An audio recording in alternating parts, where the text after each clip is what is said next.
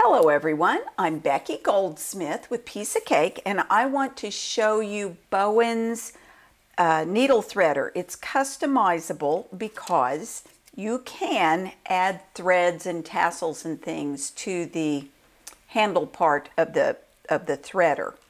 What I like about this threader though is that the wire is very substantial. This is for needles that have a bigger eye. The wire, as you use it, may twist a little bit. So if you put the wire up to the eye of the needle and it doesn't want to go through, look at the way the wire is twisting and move it so that it will go through. I tried the wire with the number 8 pearl cotton. It did not want to go through because even though the wire fits easily, when you put thread through the wire and pull it through, you're trying to pull through 2 strands of the thread at once. That was a no-go. But a number 12 pearl cotton, it will pull through. Hold the wire close to the thread and pull it through.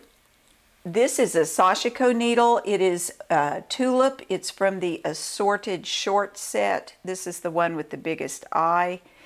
That wire goes easily through there, and I can put the number 8 pearl cotton, and that just slides right through. This is one of the Sashiko needles with a smaller eye than the one I just did, and you have to get the wire through. And when I first put the wire through, I thought, man, that's not going to work with the number 8 pearl cotton.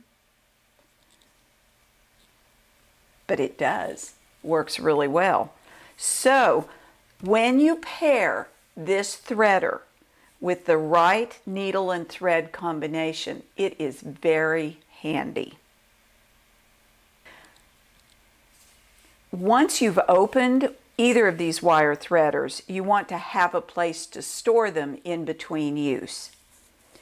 I like my needle caddies, either or. There are free patterns for both of these at pieceofcake.com. Look under the patterns, the free patterns. You'll find them there under books and patterns. This needle caddy has pockets, perfect for storing threaders. The other place that you can store these, and I think this threader will be particularly happy behind where the behind the felt in the vintage flower needle caddy. You could just pick one and tuck that baby right behind there. I hope you have enjoyed seeing how this needle threader works, and may you have many happy stitches. Thanks for watching.